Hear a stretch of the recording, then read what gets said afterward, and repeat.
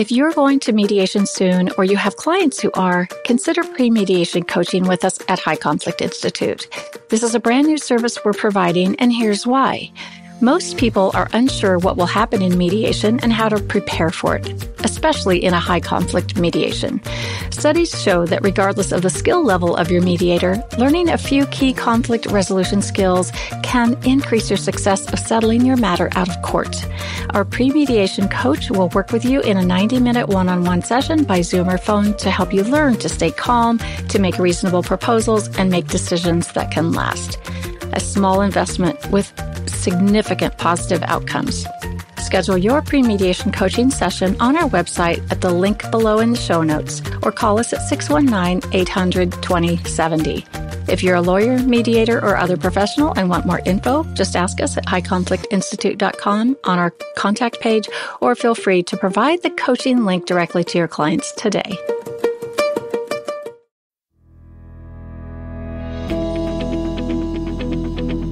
Welcome to It's All Your Fault on True Story FM, the one and only podcast dedicated to helping you identify and deal with the most damaging humans, people with high conflict personalities. I'm Megan Hunter, and I'm here with my co-host, Bill Eddy. Hi, everybody. We're glad to have you listening. And we're the co-founders of the High Conflict Institute in San Diego, California. In today's episode, we're going to define and talk about just who are high conflict people. But first, we have a few quick reminders. Here's the deal. We want to hear from you. Have you dealt with a high conflict situation, been blamed, experienced violence or abuse from an HCP? Or maybe you simply dread seeing that person again, but you probably have to at home tonight or at work tomorrow. Send us your questions, and we just might discuss them on the show. You can submit them by clicking the Submit a Question button on our website at highconflictinstitute.com/podcast or emailing us at podcast@highconflictinstitute.com, or just drop us a note on any of our socials. You can find all the show notes and links at highconflictinstitute.com/podcast as well. Make sure you subscribe, rate, and review, and please tell all your friends about us. Telling just one person that you like the show and where they can find it is the best way you can help us out and help more people learn how to address high conflict people. We appreciate you so very, very much. And now, on with the show. Have you ever been targeted by a blamer? Dismissed by a narcissist? Experienced extreme wrath and rage? Or intensely emotional people? If so, you may have been dealing with a person with a high conflict personality. Those who don't connect the dots back to their own behavior. We're here to help you understand the 10% who do things that 90% of other people would never do. Now let's get started.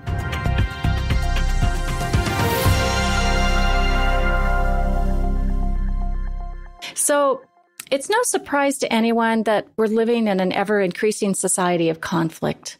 And, conflict is normal. We learn to manage conflict throughout life and mostly do okay with our interactions with other people. But most of us have come across a person who seemed a little outside the norm when it comes to conflict. Maybe you've experienced someone like this, like a blamer, right?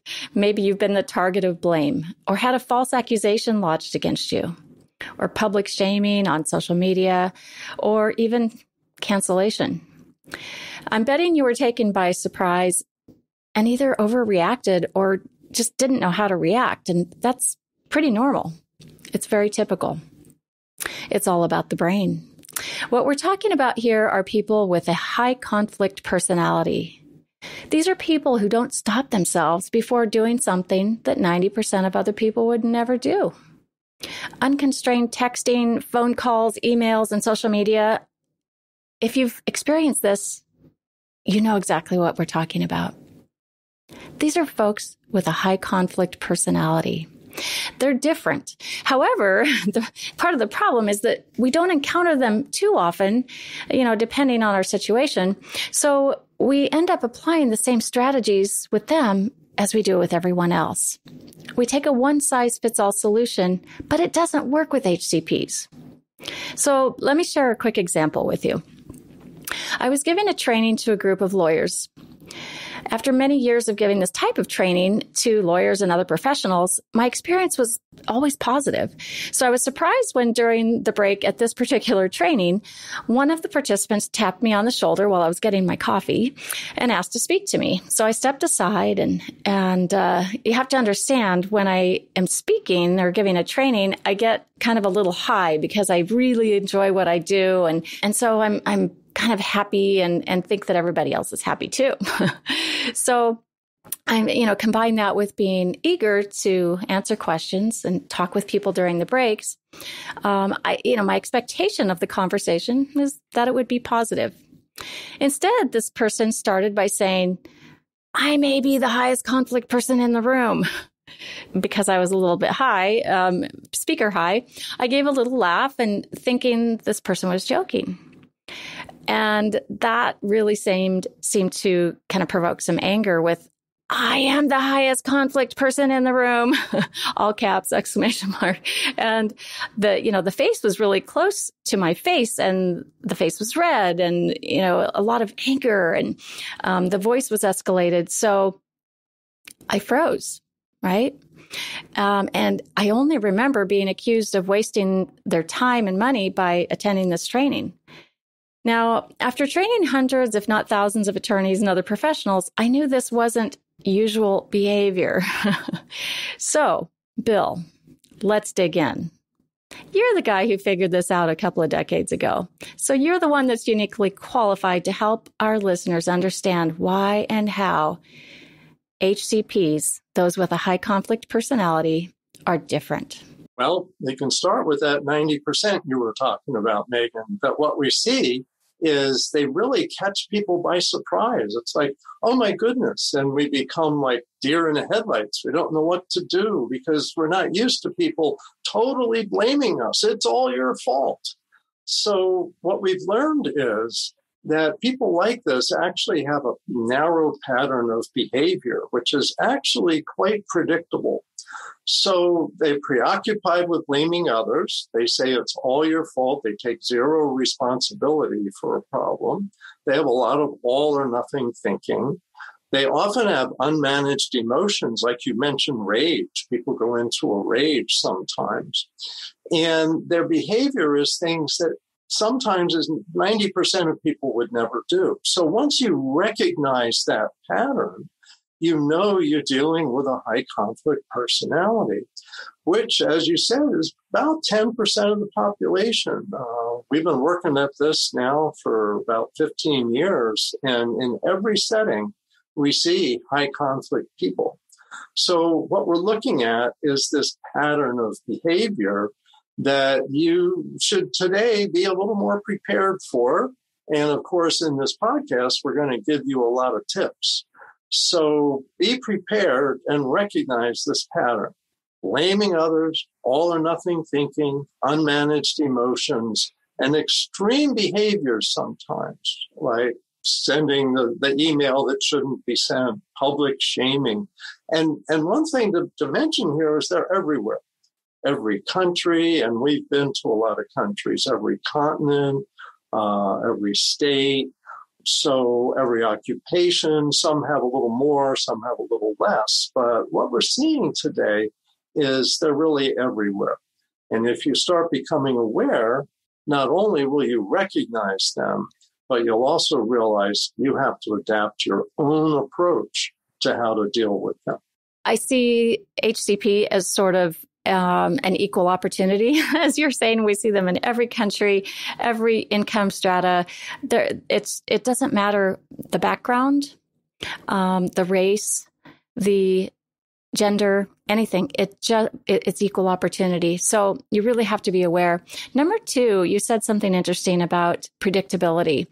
As we go out and train and write our books and talk to people, what we often hear, as you know, is that people say, oh, these are the most unpredictable people on earth. But as we know, these once you understand their patterns of behavior and how to respond instead of react, and respond with the right techniques, then they become really very, very predictable.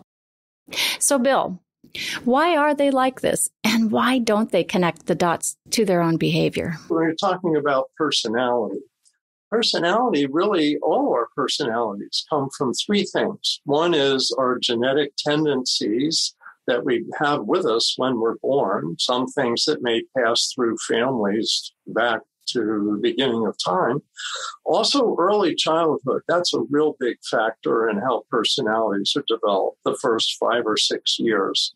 So things may happen then. For some people, that really teach them, the world isn't a safe place. You have to fight, fight, fight in every relationship. And we especially see this in close relationships. So boyfriend, girlfriend, husband, wife, parent, child, close friends, close neighbors, anybody you're close to, there's that chance that this is going to come out. And so what we see is they've got maybe a genetic tendency, early childhood, especially about close relationships. But the third is really the culture that you're raised in. And so with culture, you see people are really kind of absorbing a little bit what's around them. And the example I like to give about explaining how culture works is think about people who were born like in 1920. People that were born in 1920, within a few years, were going to be facing the Great Depression. Then a few years after that, going to be facing World War II. And they lived in a society where people weren't allowed to really focus on themselves. You got to help each other out. They grew up in large families, 4, 6, 8, 12 kids. And so the culture influenced people's personality development. So they didn't talk a lot about themselves. They knew they had to take care of each other. And they worked hard. They could have a job their whole life and then get a pension.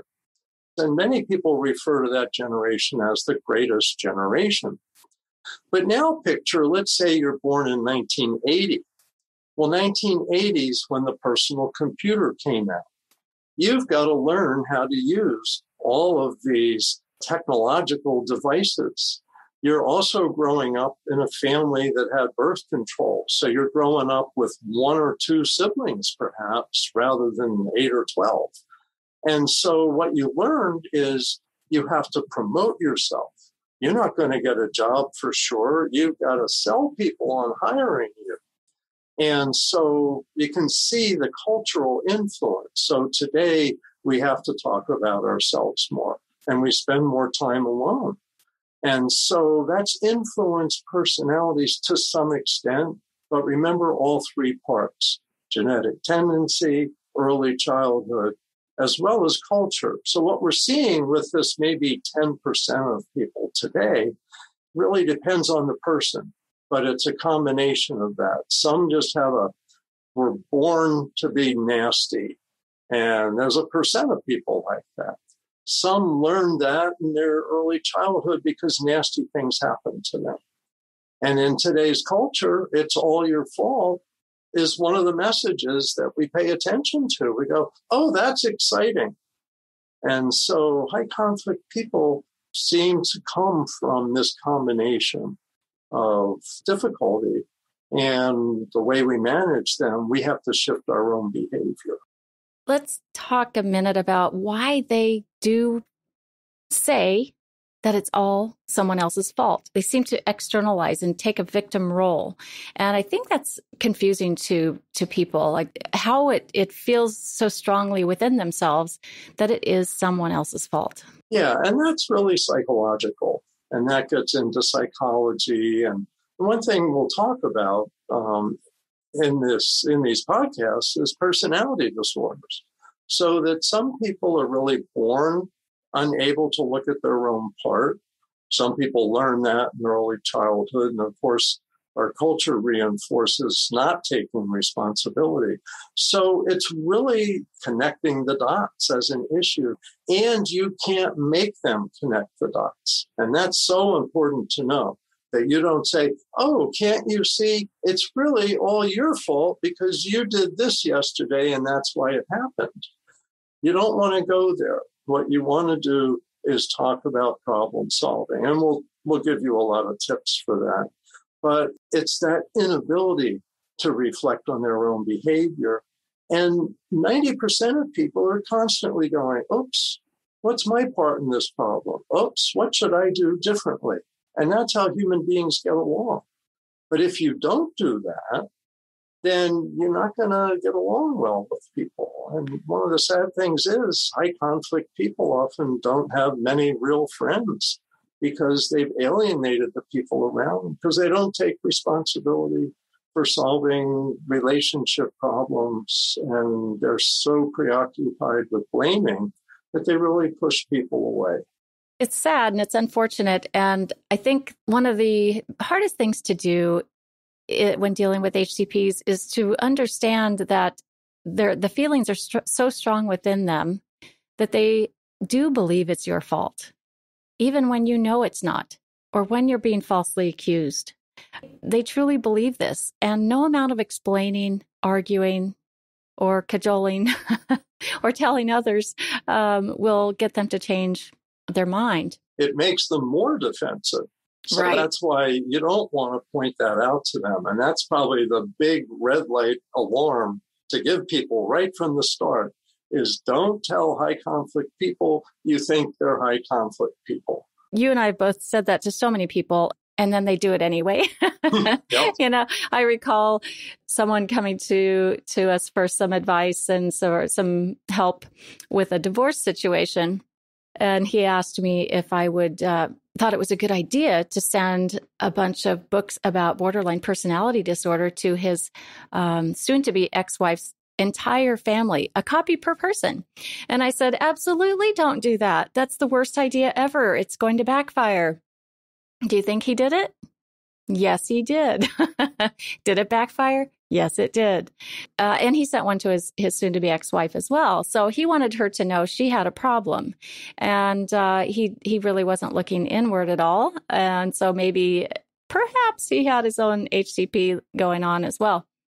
But what you've said is important. You kind of have to stop yourself before you tell someone that you think they have a high conflict personality. You have to stop yourself before telling other people that you think that person has a high conflict personality. So it's really important for us to be aware of how to avoid labeling and diagnosing someone, saying they have a high conflict personality or a personality disorder. So how do you avoid doing that?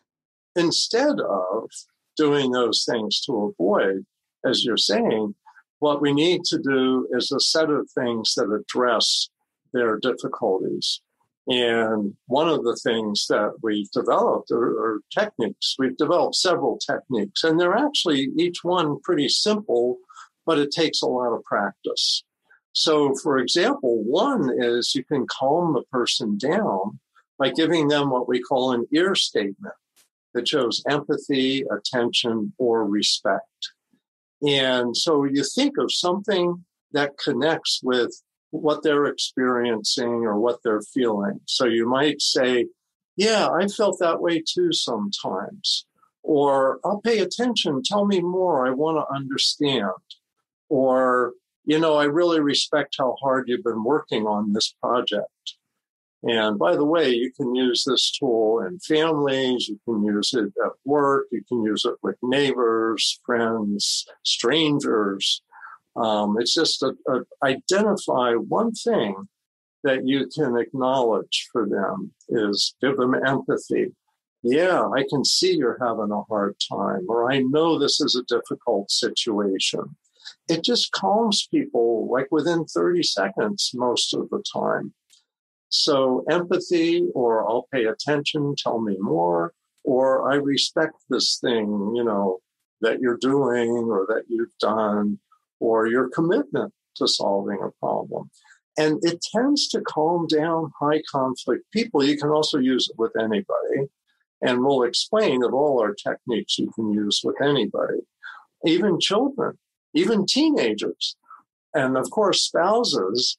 But don't overuse these. Occasionally I find myself saying something and going, Bill, don't use that technique on me. I know what you're up to. But most of the time, it really helps calm people down because you're not fighting with them.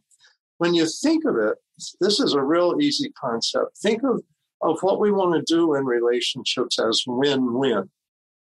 And high conflict people think in terms of win-lose.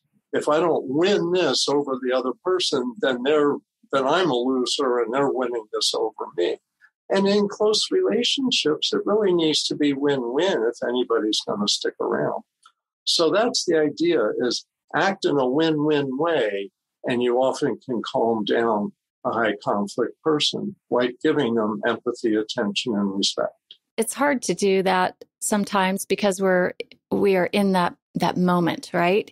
And we're not expecting it. Now, sometimes after we've learned how to use your statements, and we're at work or we're giving a consultation or working with an employee or a spouse or whomever, we might be in a good state of mind, and a state of awareness to use your statements when someone else is blaming us or being defensive or just being hostile in general or, kind of undermining.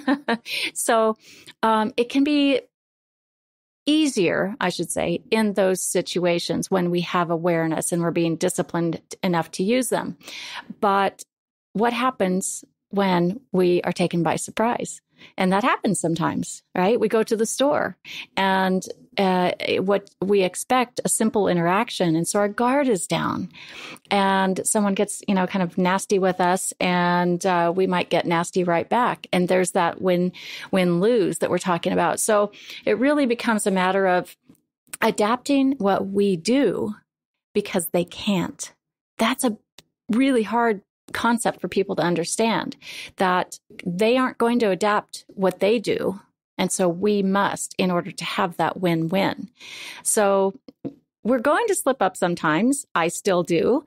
It's not a perfect science or I guess a perfect practice. It works every time when we use it, but sometimes we forget to use it or we just slip up or we get a little hooked. So you want to explain hooked, Bill? So what happens is, and we'll just get a little bit into the brain here, but people have heard of the amygdala, and that's in the middle part of your brain. And the amygdala is always keeping watch for danger.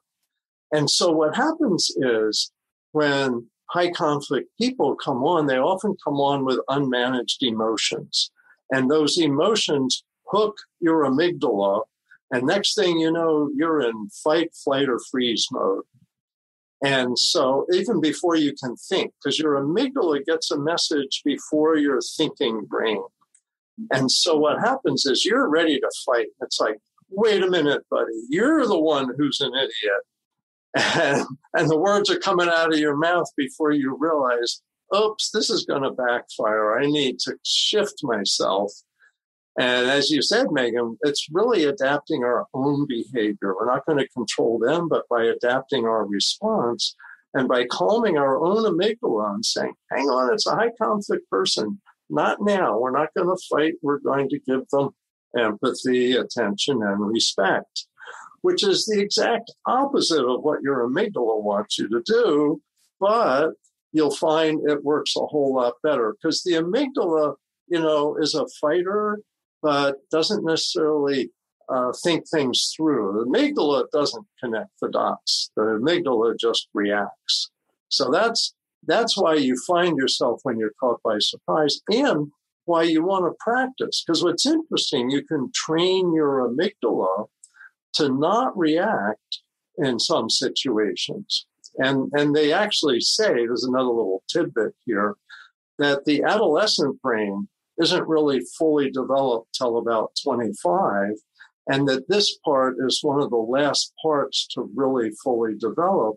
And that is for the teenager's brain to be able to tell himself or herself, this isn't a crisis. You don't have to go into fight, flight, or freeze mode. So this is a really good skill for teenagers to learn. They'll make more mistakes, but by the time they're 25, and in the coming world, the way we have so much conflict, they're going to do really well if they can learn to say, hang on, amygdala, it's only a high conflict person. We're going to give them an ear statement, and that'll calm things down. Yeah, it's a simple technique, just kind of hard to do without a lot of practice. And really recognizing when you're hooked and, your heart rate may be up a little bit, or your body feels tense, or you feel like arguing or explaining a lot or running away, right? Conflict avoiders. Let me go back to my story about the highest conflict person in the room that we started this episode with. Was I dealing with a high conflict situation? Was I dealing with a high conflict person? So number one, was I being blamed? Yes. This person was blaming me for wasting their time, their money. Number two, did the person display unmanaged emotions? Yes, indeed. The red face, there's a little spit coming out even. So, yep, unmanaged emotions. Number three, was the person displaying extreme behaviors? Yes, merely by getting in my face and yelling in front of a whole room full of other, training participants, that's rather extreme. And number four was the person exhibiting all or nothing thinking. And I would say yes, because there was so much intense emotion in that moment. And it was, you are going to do it my way or the highway. So let's talk about how I handled it. In the moment, I was taken a little by surprise, and I was in fight or flight, most definitely. My amygdala, who I have nicknamed Miggy, was in fight or flight, and I just wasn't able to think clearly. I froze. And now I have to, respond to someone with an ear statement to calm them in front of a room full of people that I'm going to train on this technique in about 5 minutes. Now I'm under pressure. I'm under stress, because when that amygdala is activated, I tell you, you're really stressed and you can't think. So you kind of go into this primal defensive, explaining, arguing mode. And I'm an explainer by nature. So I explained to this person that I was repeating information from the previous day's training because there were new people in today's training, because that was the complaint. And they said, well, I don't care about them. You should respect me. I was here yesterday and I'm here today for all new training material. So that's when I had my aha moment and was able to pull it together enough to give an ear statement while looking directly into their face and using a calm tone of voice. And I said, I get it now. I understand. So how about this? In the next section that starts in about 5 minutes, I'll be giving all new information. So I think you're really going to like that. So if you just hang on a little bit longer, I think you'll be, it'll be good. So the person kind of huffed a little bit and kind of walked back into the training room. After the seminar, they came up and shook my hand and with a big smile said, "Thank you." And I had nothing but empathy for the person, because I understood that they were just in that, upset emotion in that moment and couldn't stop themselves. And it felt very normal to come and kind of attack me, right? They couldn't stop themselves. So my ear statement worked. And it was a really good example, hopefully, to the rest of the people that were watching, on how to use ear statements to calm people. So that's kind of an introduction to HCPs and a simple technique for interacting with them. Bill, I think you have an example from your new book, Calming Upset People with Ear, about using ear statements. This is an example in the workplace.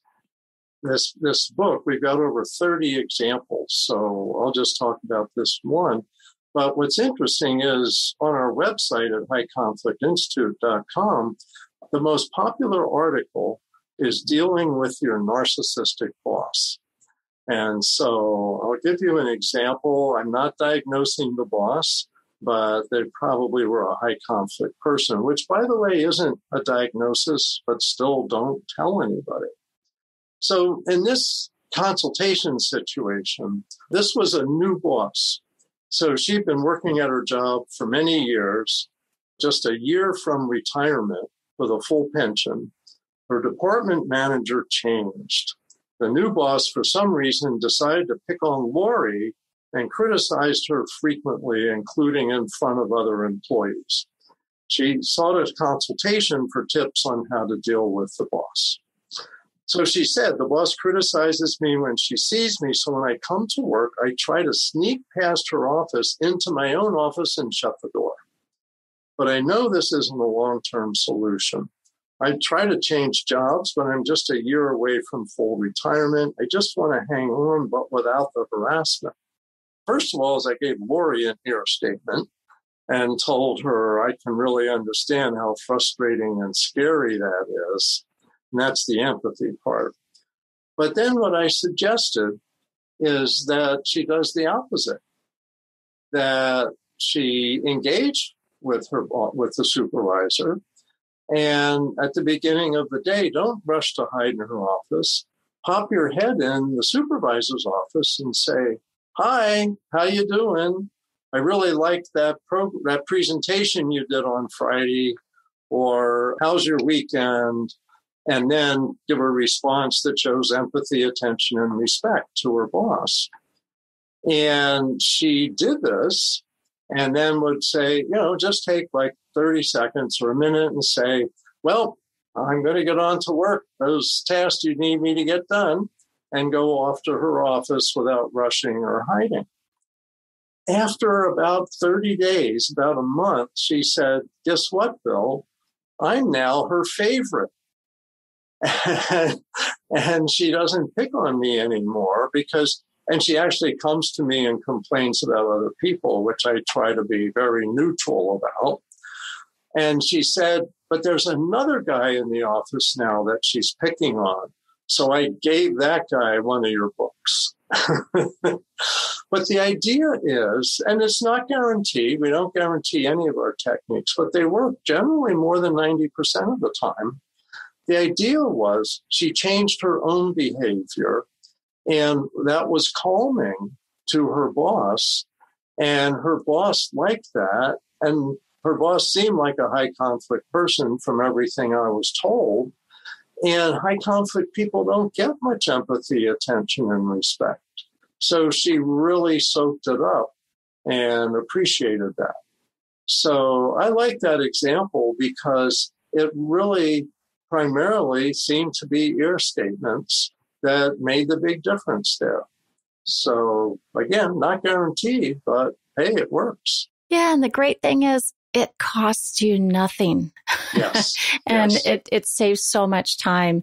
Anyone who's dealt with at HCP knows how much time can be lost in trying to figure out how to respond, or in long drawn out fights or things like that. But a simple little ear statement can calm the situation, calm the person, and you can move on about your day. And the great thing is it's way less stressful for you. So you've got to make sure you're unhooked and just practice, be disciplined to use ear statements.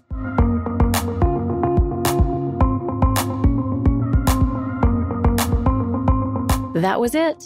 We hope you enjoyed this episode.